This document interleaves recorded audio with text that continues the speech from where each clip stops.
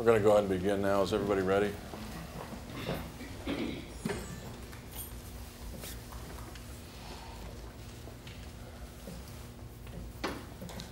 Ladies and gentlemen, thank you for attending this press conference, which is presented to you and the public on behalf of the parents of Terrance Franklin, who was known to them as Mookie. He lost his life at the hands of the Minneapolis Police Department officers on May 10th, as I'm sure all of you know. As counsel for Mookie's parents, we felt it was important to comment on some concerns we have with the conduct of the Minneapolis Police Department.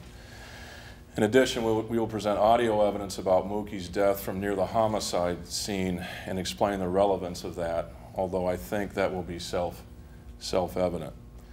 I want to introduce the folks who are up here with me. First of all, my name is Mike Padden, and my email address is mike.padden, P-A-D-D-E-N, @paddenlaw.com. I am a partner with the law firm of Padden and McCollister, PLLC.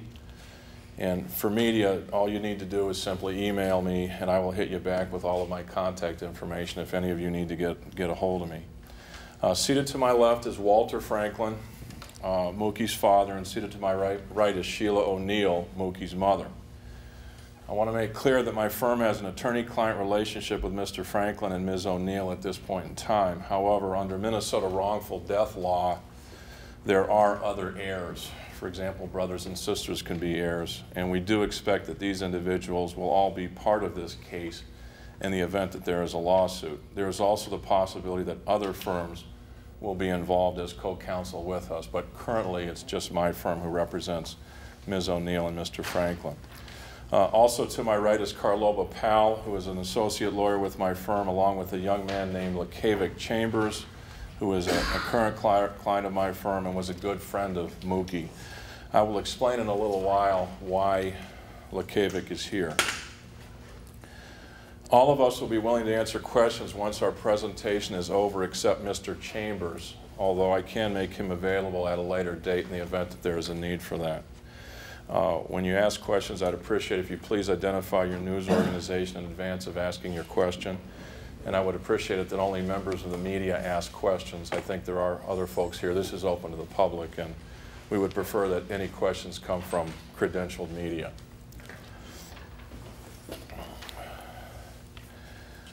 We will provide you, if you would like, a script of our presentation, but that would be via email, not today. So if you would like a script of this presentation, simply request that via email, please. I expect the presentation to last about 35 minutes.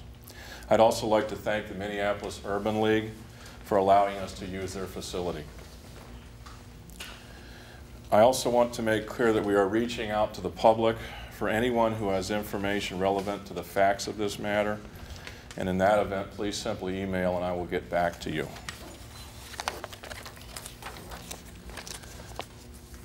I want to make clear, ladies and gentlemen, that there is no lawsuit at this time, and no decision has been made at this time as to whether suit will be commenced. There may not be a lawsuit.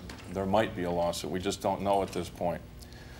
What we lawyers have been asked to do to the best of our ability is to find out the truth about what happened on May 10 from beginning to end, and most importantly, how it is and why Mookie is dead. Sometimes, of course, civil litigation can be helpful to get to the truth. There are discovery procedures such as depositions, the ability to subpoena witnesses, and a free exchange of information between the litigants in a lawsuit.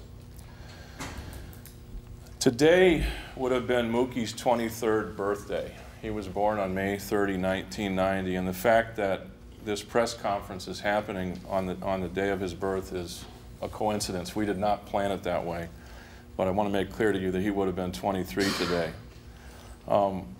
Obviously, under this circumstance, we have a situation where a person of color passes away under what I would contend are strange circumstances in the presence of Minneapolis Police Department officers. I think you folks know that there was a story that has appeared in local media based on unnamed sources as to what happened in the moments before Mookie died. It is clear these sources are with the Minneapolis Police Department, and this is something that is disturbing to my clients, namely, sources not willing to go on the record. This was about 7 days after Mookie passed away, and it was before his funeral that that information came out. It appears, and the scenario goes something like this. Mookie was in a house, there was a police dog, and multiple officers were present, all who were armed. This included SWAT team members. It appears that 2 officers were injured by gunfire and Mookie was shot many times and killed. I don't believe that's in dispute. It is apparently the contention of the sources that Mookie, and only Mookie, the dead guy, is responsible for all of this carnage.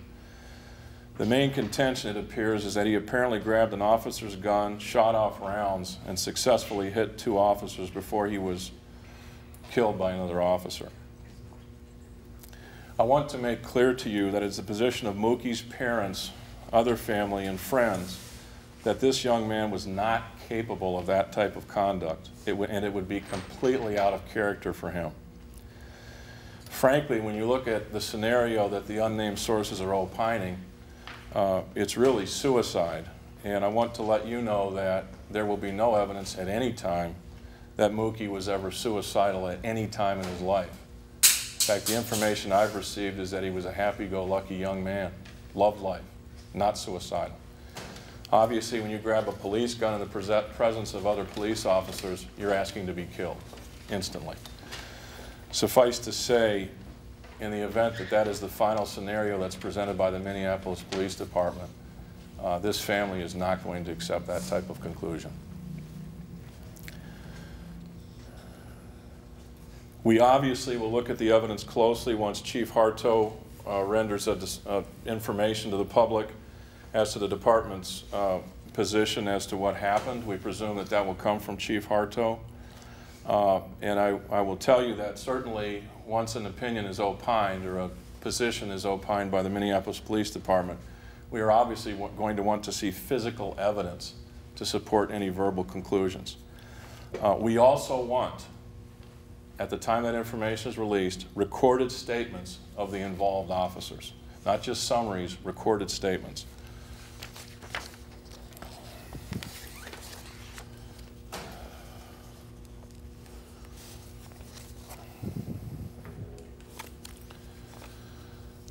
As you can imagine, when a young man's life is taken like this, the family is absolutely devastated with the loss of their son. There's something else that has them very concerned from that day. You folks are probably aware that there is a video that has been on YouTube taken from across the street where Mookie was killed. At second 24 and 26 respectively, there are words that we can hear that we presume are from the voice of 2 separate MPD officers. In a moment we're going to play that for you, but I want you to understand something right now. I have not listened to the actual audio and seen the actual video that was taken apparently by a neighbor from across the street. Ironically, the individual that took that video has just today reached out to me, and I believe that we'll make that available for us. Nonetheless, we do feel confident that the audio that could be heard on the internet and on YouTube is an accurate rendition of what was spoken by Minneapolis officers. We're going to play that audio now. Will that be video too, Kirk? We'll turn the lights off, folks. Would you want to supply a file of this audio, or should this be enhanced? I can get that to you. Yeah, it's no problem.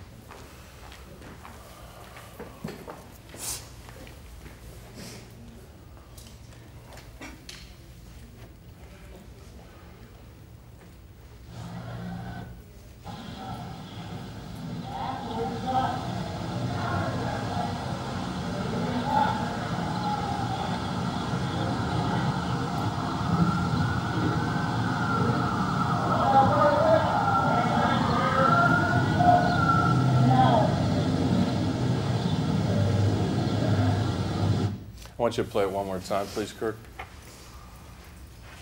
Folks, this is a shortened version.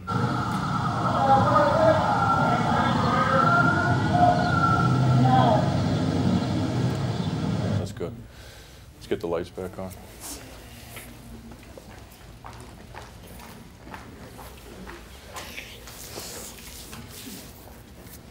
It is certainly reasonable to conclude that the voices that can be heard on this audio are Minneapolis police officers. It's our position that there are two significant lines that can be heard.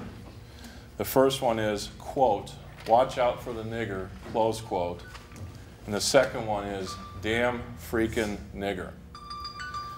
Now, I want you folks to understand that if something develops where this contention is false or inaccurate, I will publicly apologize for that.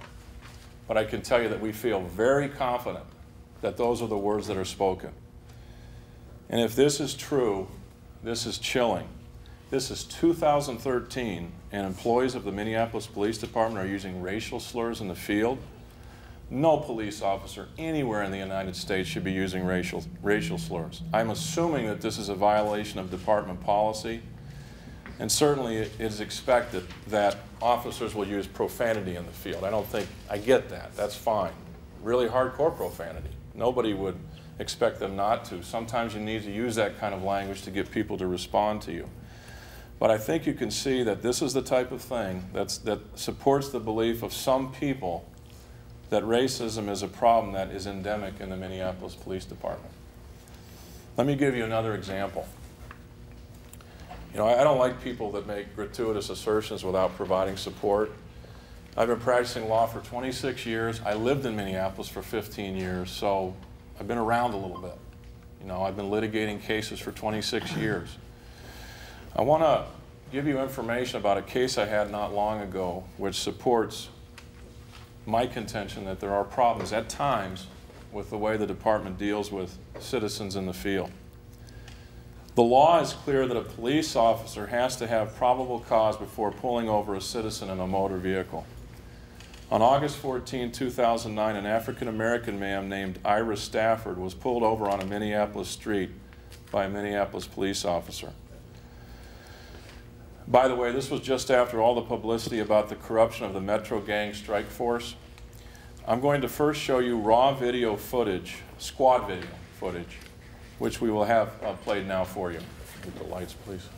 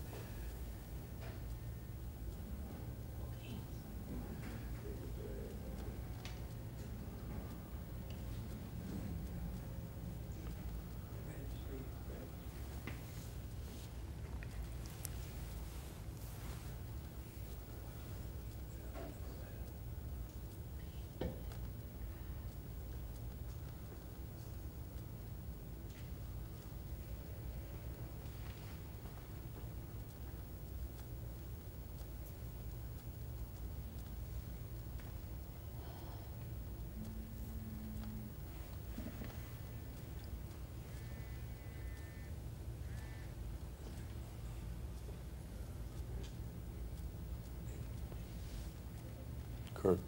That's good. All right. Lights back on, please. Now, folks, you probably think that this man had just committed a serious felony, such as robbing a bank or committed a multiple murder or perhaps some serious assault. His sin was he was driving the Minneapolis streets without a non-operating brake light. It was a mechanical problem. Allegedly, that was the reason that was articulated in a police report as to why this man was pulled over. Let me show you something else. Buddha.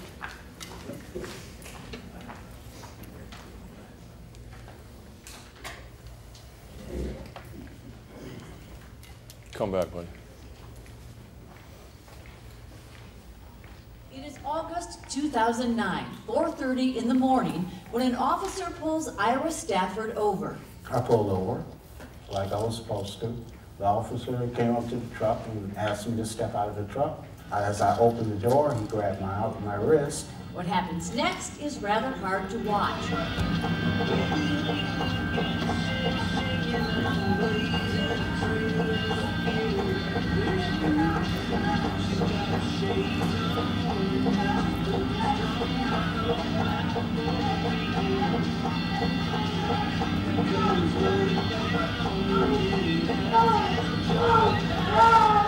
Stafford says he thinks an officer used a taser on him, although he says he wasn't resisting.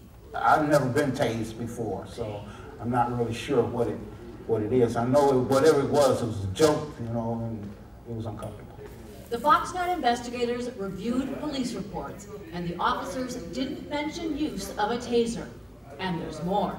This situation is an absolute outrage. Stafford's attorney is not talking about the arrest. He wants us to rewind to look at the actual stop from the beginning.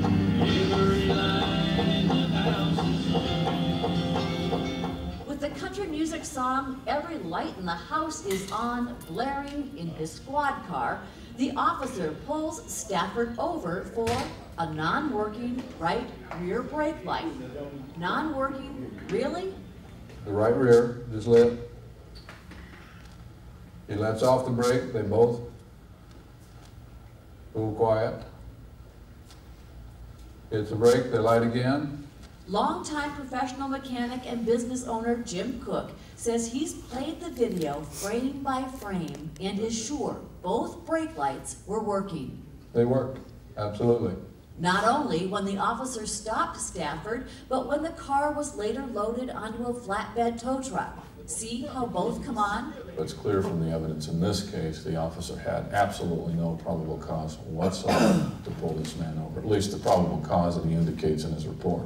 Because of course, if the stop hadn't happened, You don't really have to do anything. Police pretty much do what they want to do. the rest of it wouldn't have either. Stafford hasn't filed a lawsuit against police, but might. After the stop, he was charged with obstructing the legal process, but the city attorney dropped those charges after watching the same tape you saw. I'm Trish Van Pilsum for the Fox 9 investigators.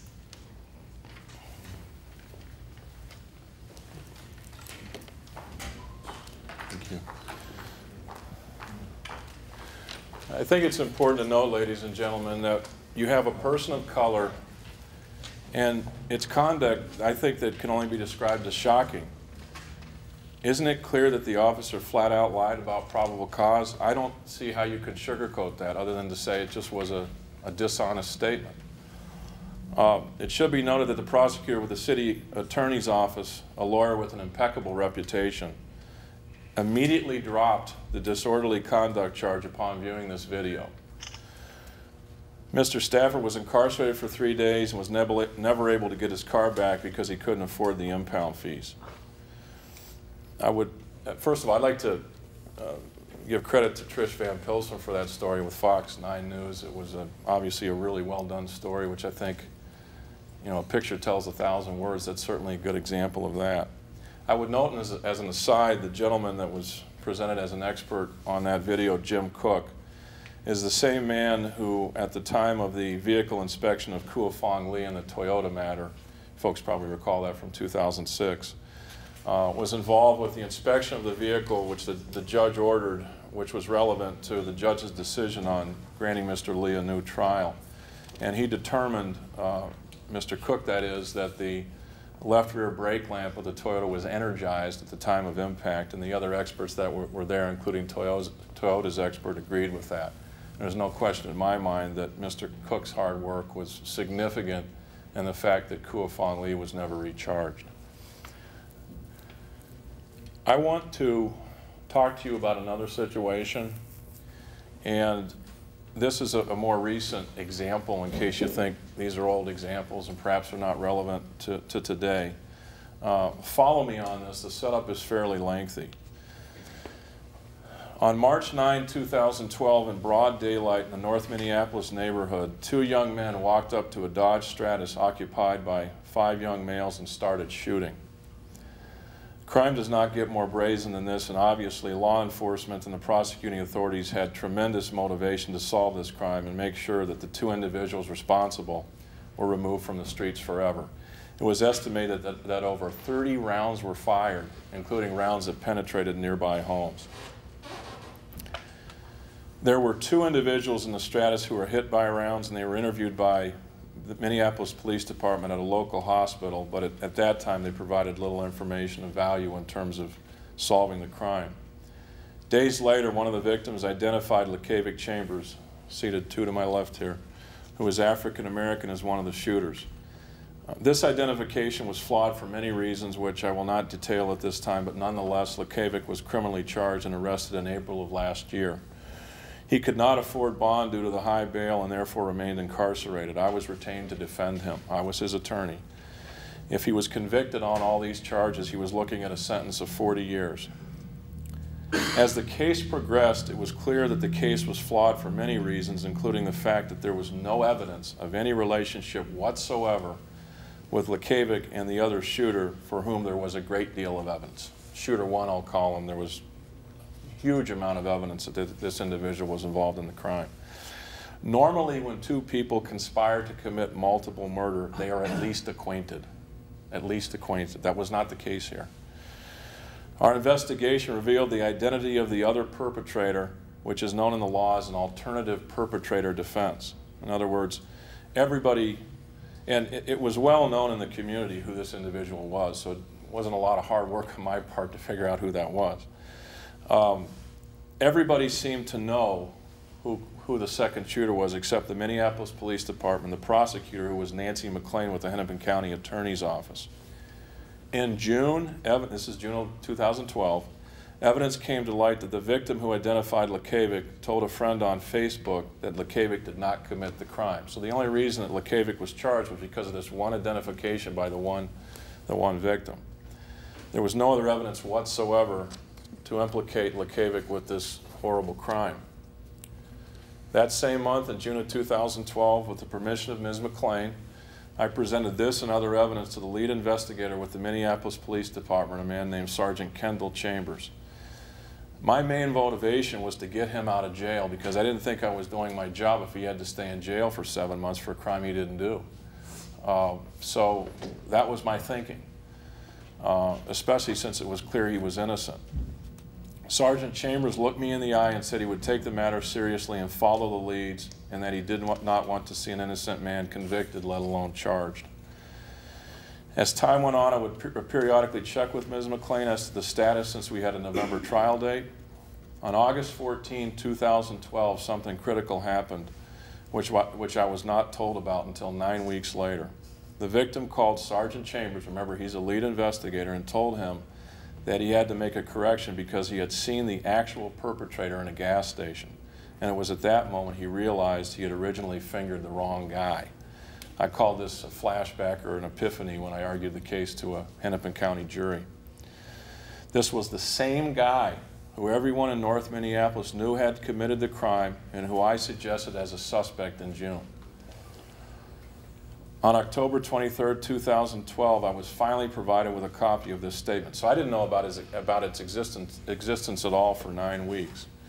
And this was only about 2 weeks from the trial date. As you can imagine, I was livid. It was also clear that the Minneapolis Police Department had done next to nothing about the leads they had been presented with in June.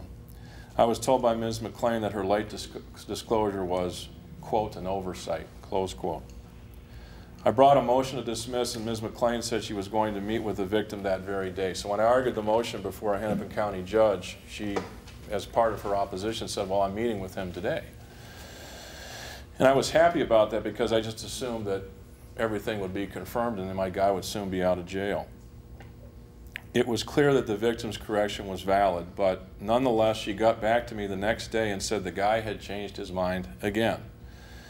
It was clear, however, that between August 14, 2012 and November 8, 2012, when he had met with Ms. McClain, he had not endeavored whatsoever to change his mind again. He changed his mind during the interview with the prosecutor.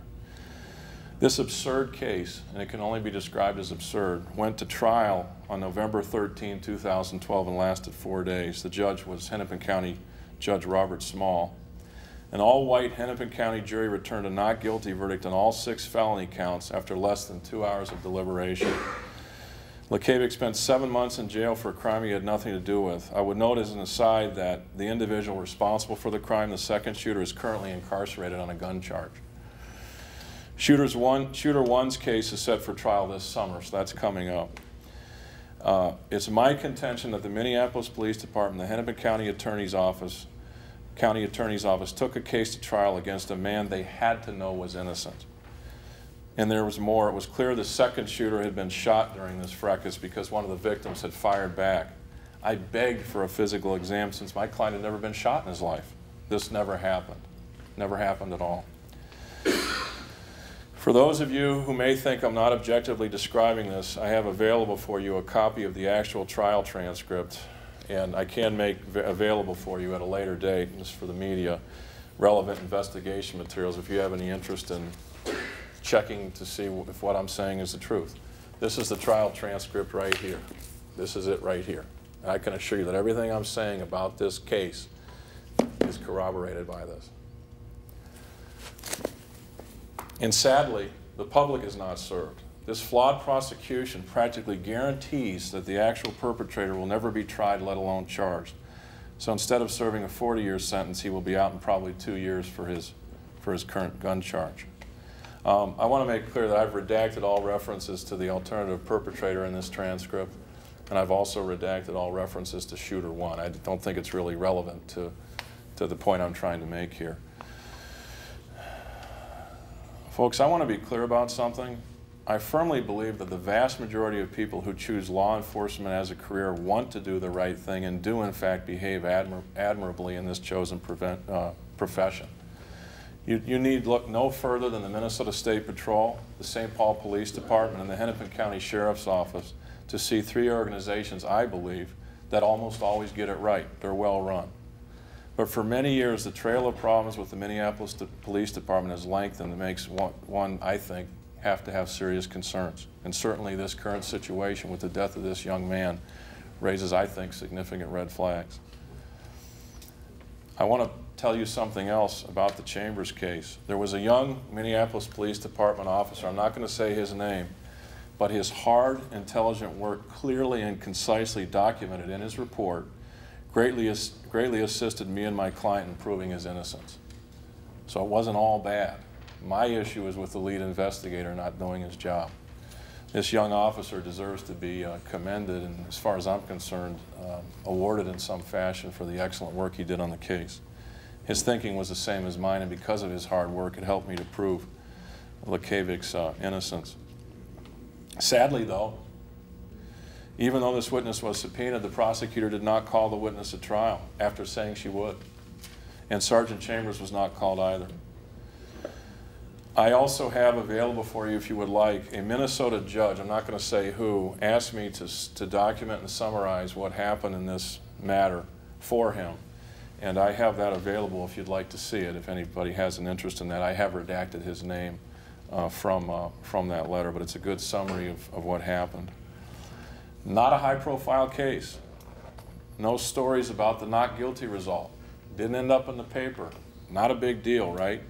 But this is a prime example of why people like me who interact with the Minneapolis Police Department on a frequent basis are at times troubled.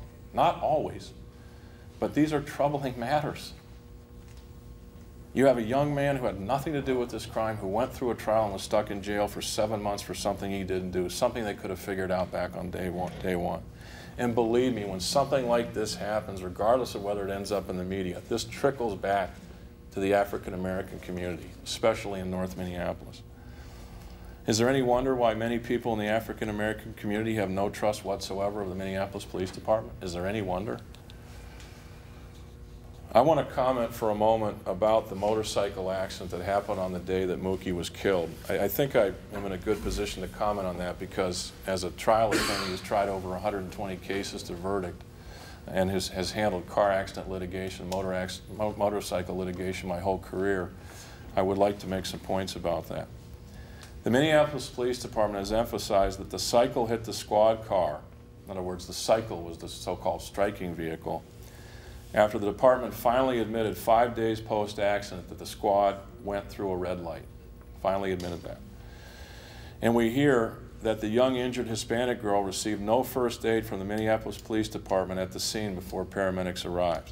Again, a troubling fact, and we're dealing with a person of color. Now, that's based on media reports, and interestingly, the witnesses were attorneys, so I don't know if attorneys can be good witnesses, but I think they can. In a case like that, ladies and gentlemen, the key factors in the analysis of negligence are, number one is who failed to yield the right-of-way. That's the most important factor, not who struck who. And the other significant factor is, was there an emergency? There have been published reports, and I have no reason to doubt their authenticity, that the Mookie situation, he had been deceased for over 30 minutes, and that crime scene there was no emergency.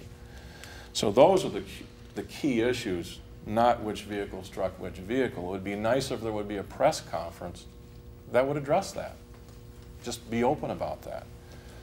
Presumably the MPD knows the answer to that question. They're going to know specifically when the crime scene was cleared, and they're going to know specifically the time of the accident, these types of details. And it was particularly disconcerting that the officer who went through the red, and look, be clear about this, it's obvious this wasn't intentional, it was an accident. But it was disconcerting for me to hear that as of 5 days post-accident, he had not given a recorded statement, or no recorded statement had been secured from him.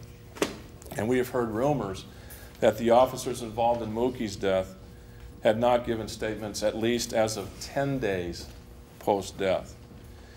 Anybody who conducts investigations, for example, insurance adjusters, will tell you that if you don't take statements promptly of those involved, it greatly affects the integrity and objectivity of the investigation. And you can never get that genie back in the bottle. And you know who knows this best? Minneapolis Police Department. That's how they operate.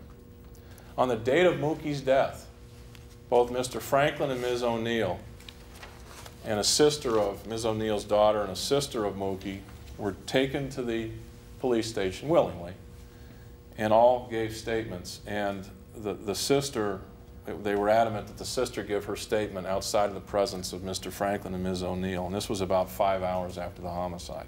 I'm not critical of that, but the point is, if the department has that mindset, why aren't they giving recorded statements? I think it's time, and I reach out to legislators. A state legislator needs to come forward and propose legislation that in the event a citizen is killed or seriously injured at the hands of law enforcement, not just the Minneapolis Police Department, law enforcement officers should be required to answer questions in a detailed recorded statement within only a few hours of the event. Police officers are servants of the public, directly compensated by the public, and they should not have the same rights as regular citizens when it comes to this issue of recorded statements. And remember, in this case, the Minneapolis Police Department largely has complete control of the investigation. I know they don't have absolute control. For example, the autopsy, they have no control over that, as an example. But they largely have control of the investigation. I want to make a couple closing comments, and then we'll open it up for questions. I know reasonable minds can differ on this, but I want you folks to know that my clients are not critical of the fact that Chief Harto is holding off on giving an official MPD position for Mookie's death until further investigation is completed. They are not critical of that, neither am I. You know, I don't know much about her, but she certainly has an impeccable background. It seems clear that Mayor Ryback put a great deal of thought into his decision when he appointed her. She seems like a person of integrity, and at the end of the day, we are cautiously optimistic she will do the right thing. And the right thing from our perspective is just to give us the truth about what happened and let the chips fall where they may. This completes our presentation, and we'll now open it up for questions if there are any. Thank you. How were you able to make out, I'm sorry, Curtis Gilbert from NPR.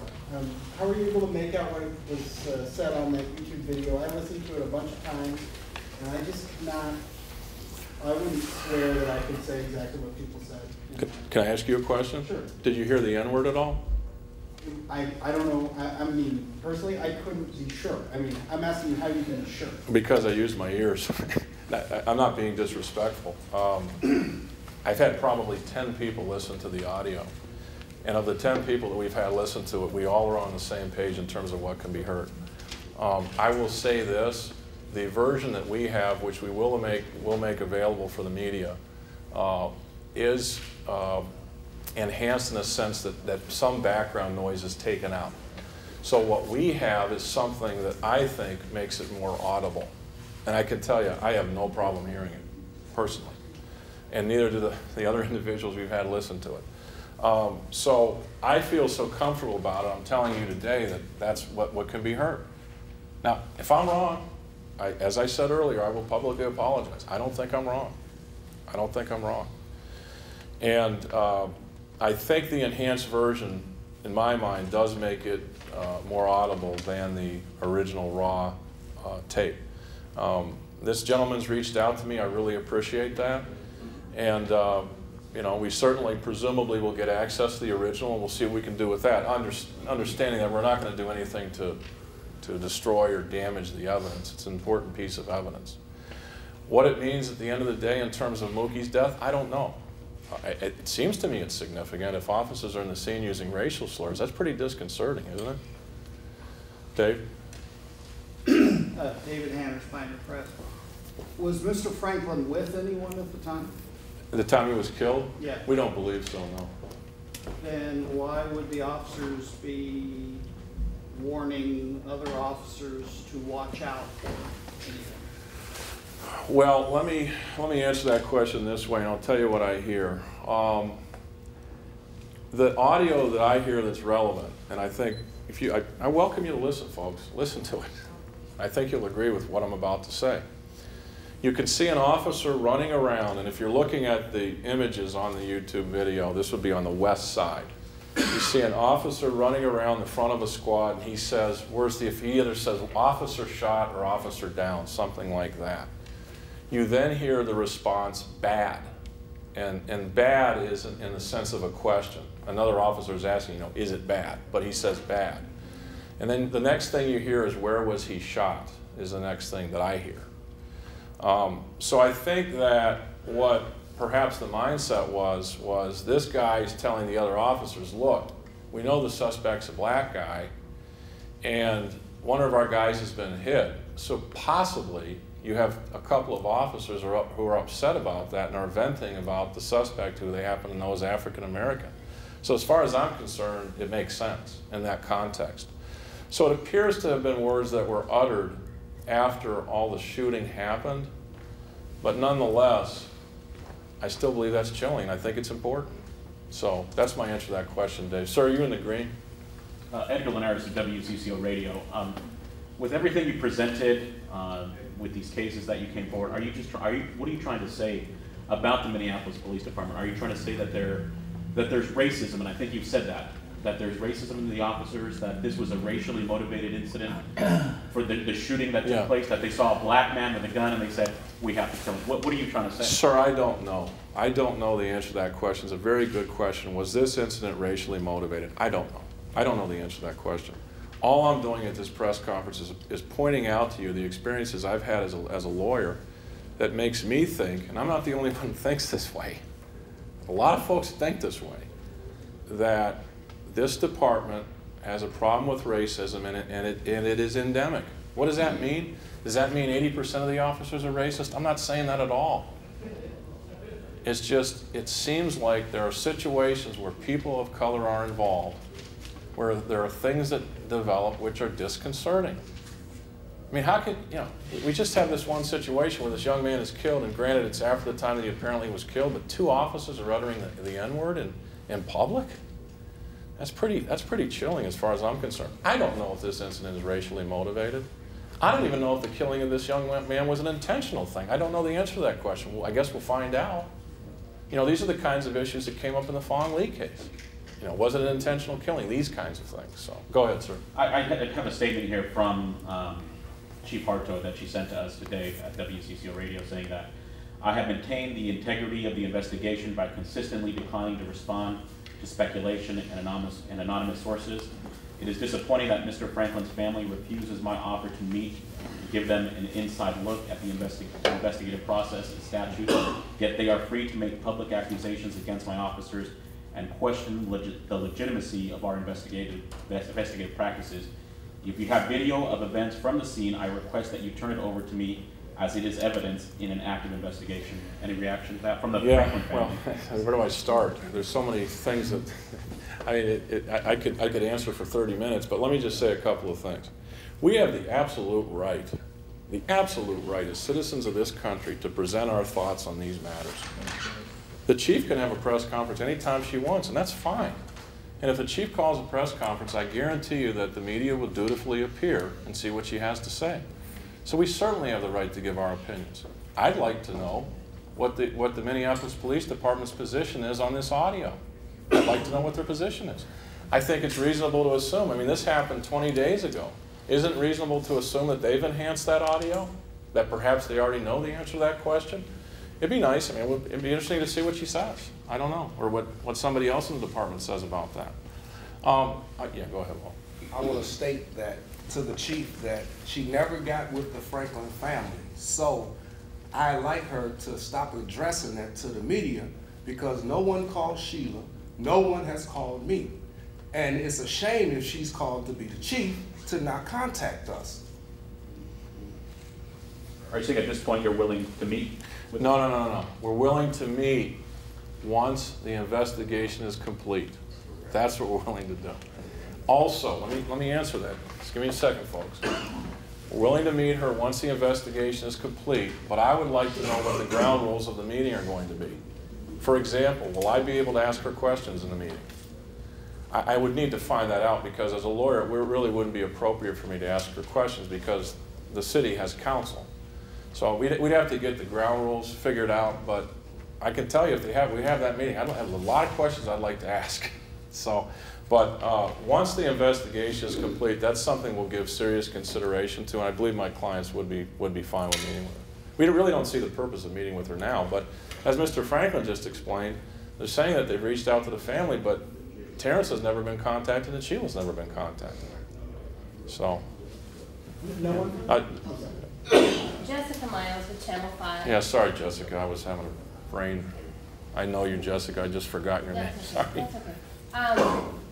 We are hearing from some sources who listen to it, and I don't know if they listen to, you know, what you guys did, really focused in Right. on the words and got rid of some of that background, but maybe hearing the words rig here, meaning an ambulance or a squad or some terminology in that. Did you hear anything like that?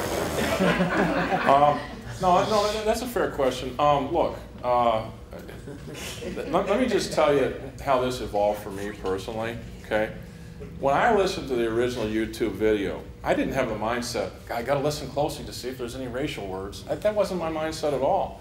I listened to it, and then the second time the N-word I allege was used, to me it clearly can be heard. So then at that point we played it, and it wasn't until multiple playings that we were able to get the first line, which was, help me, Kirk. Yeah, watch out for the end. Yeah, and it was at that point that I heard that too. And to be honest with you, the freaking end part, it wasn't until many times listening to it that we then heard damn, D-A-M-N, the cuss word damn. So, you know, I don't know what to tell you. I mean, we enhanced it. I feel confident that those are the words that are articulated. And if the department has a different position on it, great. If they want us to listen to other enhanced audio, fine. I don't know where this all, and again, I want to be clear, I don't know how relevant this is going to be at the end of the day for what happened that day.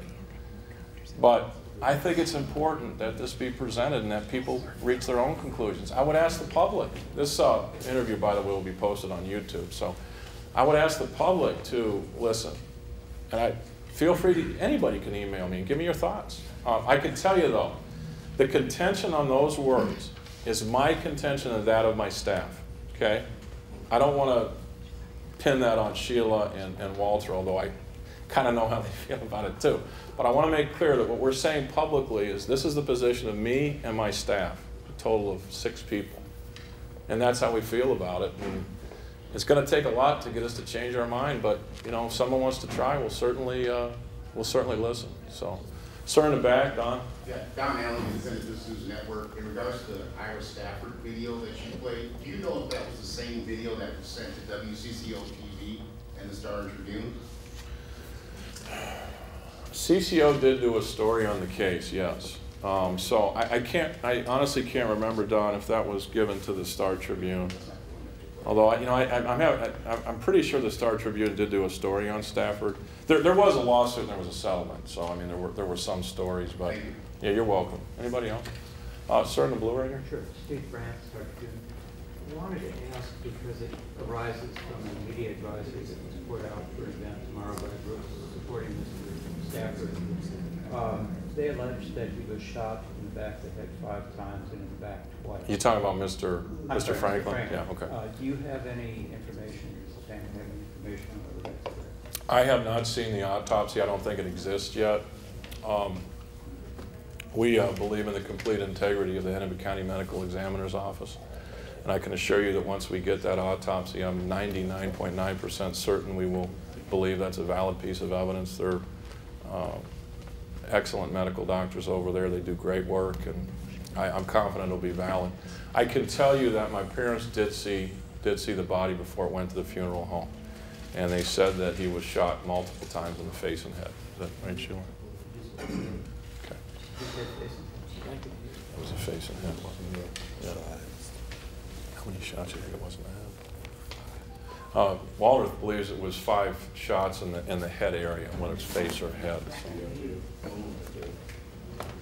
And just to clarify, is the video we saw of the Stafford, I'm sorry, the audio across the street video we saw, was that enhanced or is that the unenhanced? That's the enhanced, yes. And I wonder if Mr. Chambers could tell your full name.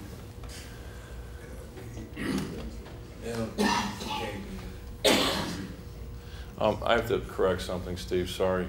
Walter just told me that the shots to the head were all in the back of the head, not in the face. I apologize for my mistake. That's right. How do you know? Don't worry, I know. Don't worry about that one. You looked at the body, sir. You looked at the body. That's my child. I know. That's all you need to know. Anybody else? Sir, right back there. Yeah. John Lawrence, WCCO TV. I just was wondering if Walter could comment on his thoughts about the audio, what he's hearing and what he's seeing when you play that. He's not going to comment on the audio, sir, but thank you for the question. Sir? Rob Olson with Fox 9. If you're saying that he would not, you dispute him grabbing an officer's gun. Right. What do you allege happened there? I don't know. We need to see the physical evidence. I think one possible scenario is rounds were shot and ricocheted rounds hit officers. That's a possible scenario. Certainly the scenario that he grabbed the gun when the kid is not suicidal. I mean, think about that. If you grab an officer's gun in the presence of other officers who are loaded for bear, including MP5, SWAT type guns, I mean, you're asking to be killed. And that to me is a different version of suicide by cop. And this kid wasn't suicidal, so why would he do that? Certainly character evidence in this kind of case is relevant, and I can confidently tell you that friends and family, that none of them believe he was capable of something that stupid, frankly. So we'll just have to see. I mean, obviously the physical evidence helps. Like in the Fawn Lee case, we needed the physical evidence to come up with other scenarios. Dave? For the uninitiated, what was he doing in the house? We believe the published reports are that he broke in to get away from the police. And folks, let me be clear about something. His attempt to evade the police is a crime. I get that, that's fine. But did that merit a death sentence? We don't know why he ran, and we'll never know because he's dead.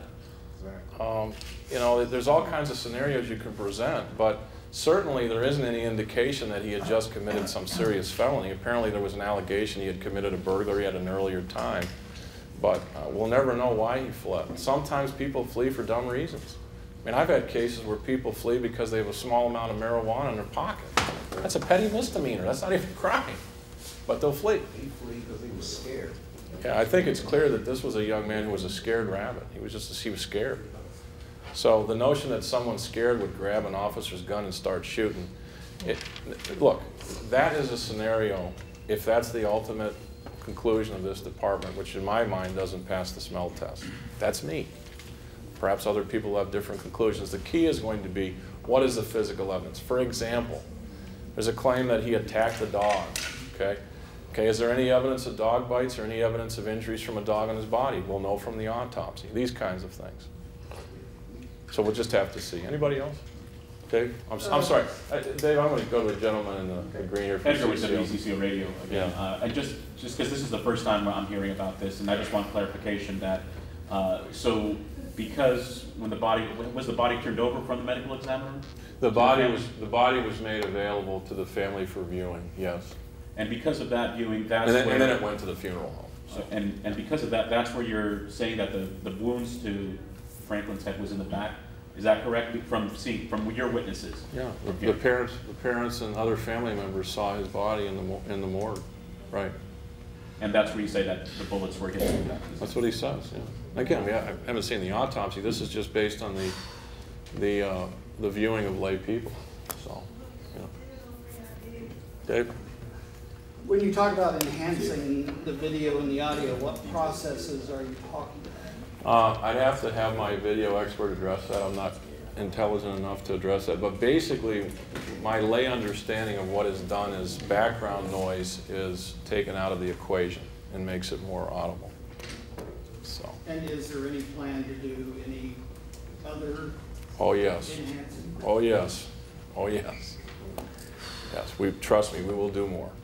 And is the word freaking that he uses, or is it the F word? I think it's no, it's freaking. It's not frickin', it's freaking. F-R-E-A-K-I-N, that's how I spell freaking. It's damn freaking N. Somebody was really mad, apparently. So why would he use the N word but refrain from the F word? I don't know, I guess you have to ask him. I don't think it's going to be real hard to identify who the officers are. I don't think it's going to be real hard to identify who the officers are. Do you know who the officers are? Sir, I have no clue. No clue. Ma'am? Do you know from that maybe timestamp, if there is a timestamp on that video, if that was at what point during the basement altercation?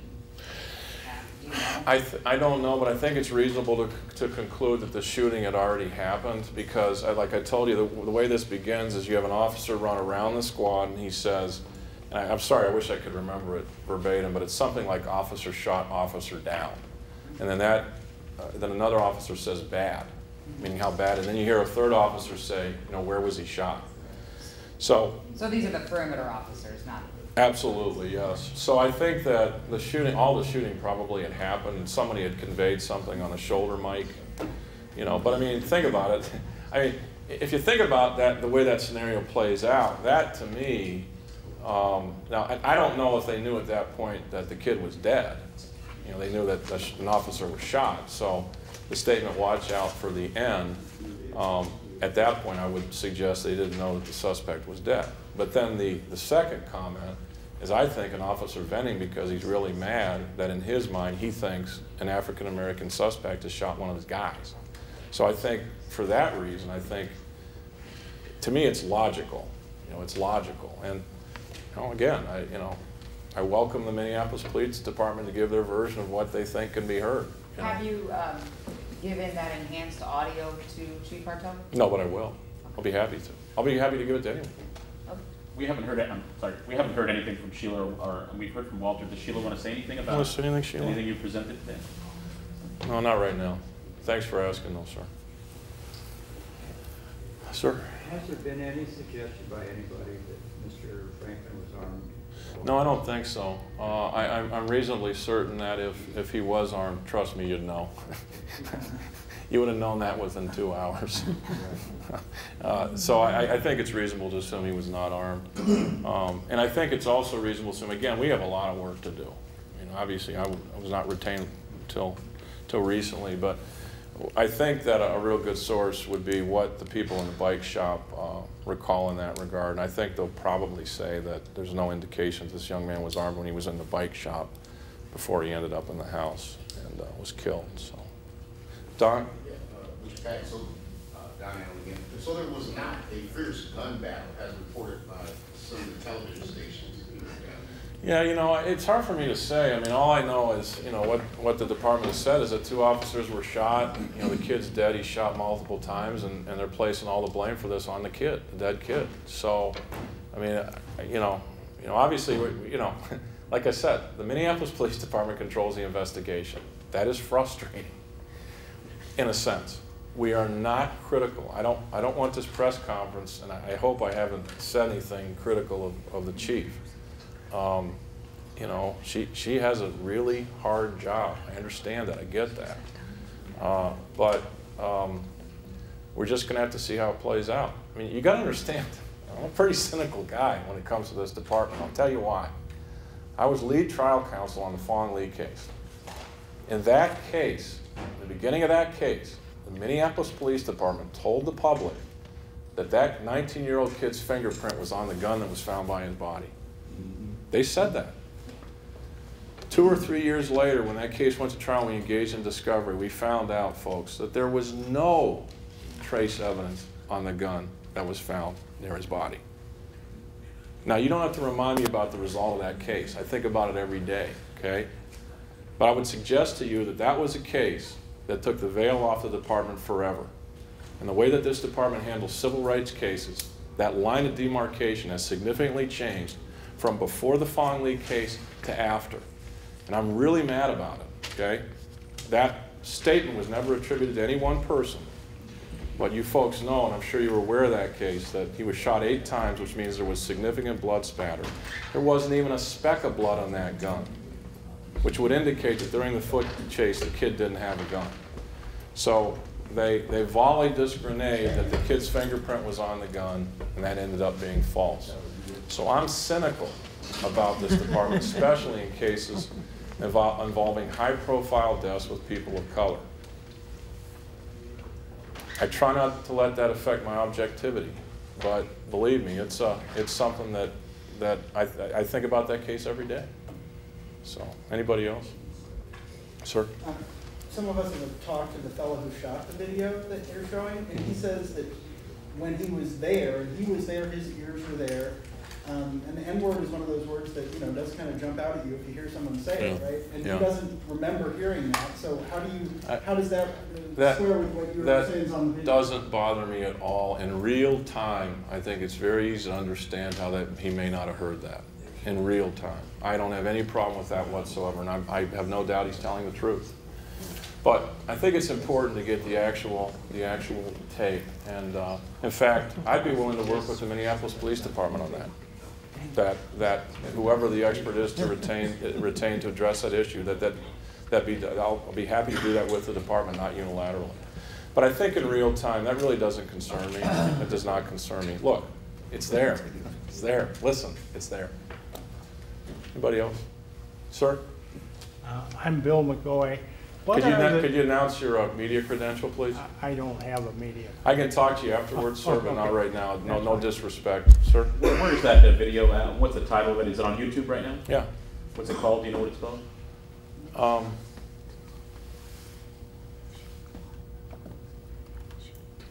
Yeah, my client tells me there's 2. One says Minneapolis shooting 1, and one says Minneapolis shooting 2. And I think I'm going to say this because I think it's a matter of public record, and it's not a big issue. The name of the gentleman who recorded the video and then posted it on YouTube is Jimmy Gaines, G-A-I-N-E-S. And I say that because I believe that's a matter already for public consumption, so I don't think that's any great secret. But like I say, he's reached out to me, and I really appreciate that, and we'll certainly be getting a hold of him. So, anybody else? We'll be available afterwards if anybody has any questions. Thank you for your time.